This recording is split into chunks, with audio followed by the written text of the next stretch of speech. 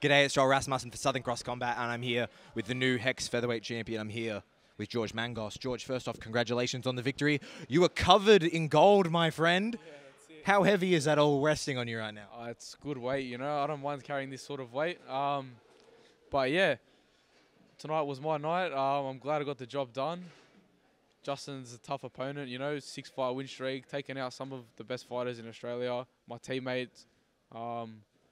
Yeah, but it was no problem for me, you know. I just stayed composed and got the job done. Talking about kind of that weight, and I kind of asked you about it at the press conference. You're kind of like, to use a pun because of Lion's Den, you are the young lion. Yeah. You know, you're the new kid on the block. Some people were saying, I'm sure that can add pressure, but then when you go out there and you get it done, like, how good does that feel? Oh, it feels amazing. You know, I never doubted myself any second in that cage, even though he was on top of me, controlling me. I knew I was going to get the job done. There was never a doubt in my mind. You know, believe it or not, I flick that sub off all the time in the gym. These boys will know they get caught in it. But thanks to them, you know, I could pull it off in the cage. You talked about that. You never doubted yourself in there. There were moments where he was, you know, he had a lot of control. He was doing well in that fight. The furthest you've been in your professional career, how was that? First off, how was it for you to go past the first round? Oh, it was great. I was outlasting him. You know, if you look in between rounds, I was fresh. He was sitting down, taking deep breaths. I could hear his breathing in the cage. Yeah, I wasn't slowing down. I told Frankie yesterday at the weigh-ins, I'll do 10-minute rounds. I don't care. I'm ready for all of that. Just because I never got past there, you know, in my other 3 fights. I proved tonight, but I already knew that I could go deep in those later rounds and still get a finish. You talked about just then never losing that kind of belief in yourself. But when you are entering unknown territory of those later rounds, you may believe in yourself, but you've never been there. What are you kind of telling yourself as you kind of get off the stool and enter the second and the third? Yeah, like I'm 100% confident because I know how hard I work. You know, I don't miss a day of training no matter what. Even for this fight, you know, 3 weeks notice. I've been so sick the past 2-3 weeks. I've only had 3 weeks notice. I pumped like fucking 2 Sudafeds to clear my nose out before the fight. I don't care, you know. I was still fresh. Nothing's gonna stop me. Nothing's gonna break my mental strength. And yeah, I'll prove that tonight. 100% finish rate still intact, as mentioned off camera there. How nice is it to keep that intact? Yeah, no, it's awesome. You know, if I didn't get the finish, but I still got the job done, I wouldn't have minded. But you know, we got the.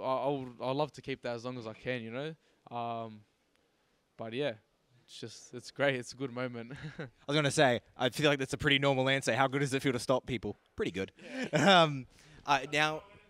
Now, of course, you were here and you had the job to do and you got it done. So I understand if that's what all your focus was on. But earlier in the night was a #1 contenders fight for this title between Semakade Kikembo and Jarrett Wilbraham. Did you get a chance to watch that fight? And if you did, what did you think of it? I saw a glimpse of it while I was warming up. Yeah, it was all right. Nothing special. Jarrett got edged out the decision. But I'm going to have to watch that back to, you know, fully get my thoughts on it. But yeah, it looked like it was a close fight. I thought it was going to be pretty close. I didn't think it was going to be too one-sided. But yeah, it looks like Jarrett's the #1 contender. If nothing happens next for me and I'm still here on Hex, then I'm more than happy to defend my belt. September, I think the next show is. And yeah, I guess I'll see Jarrett then. Maybe he's going to try to get some revenge for Lockjaw. You just mentioned there, if you're still here, what is kind of the goals and what is that looking up at the future? Well, I'm ready for UFC. I've known that since day one. I'll keep putting these people away until I get that call up, you know. They don't want to sign these 30-year-old people that I've had to beat to get their attention. You know, I'm on this streak. I'm 20 years old. I'm young. I'm hungry. I'm exciting. It's only a matter of time. Whether it's after tonight, after Jarrett, or after that guy, I don't care. I'll keep putting people away until I get that phone call. Now, ahead of this, I asked you at the press conference about Justin Van Heerden was the #1 guy. One question and then a kind of a follow-up. You shared the cage with him tonight. How good is Justin Van Heerden? Mate, there's a reason he's top of, you know, he was top of the rankings.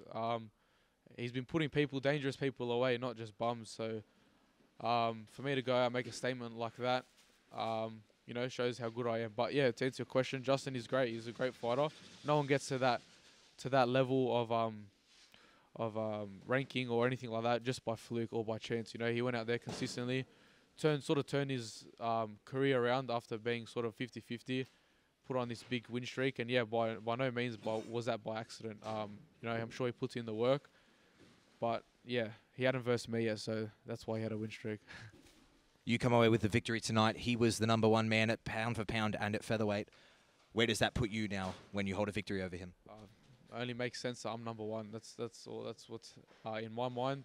I don't care what's in anyone else's, to be honest. But yeah, if it's not on the rankings, I don't care. I went out and put the #1 guy away. Geroge Mangos, tonight belongs to you. I thank you very much for the time. Enjoy any celebrations you get to have, and safe travels back home. Thank you very much. Congratulations. Is there anything else, by the way, that you need to say on the mic? You talked about maybe not getting a chance to say things. Anything you want to say? No, that's about it, really. That's it. Congrats to one of my friends, Xander Nicola, got engaged tonight as well. So it was everyone won tonight. Yeah. Perfect. Thank you very much for the time, man. I really do appreciate it.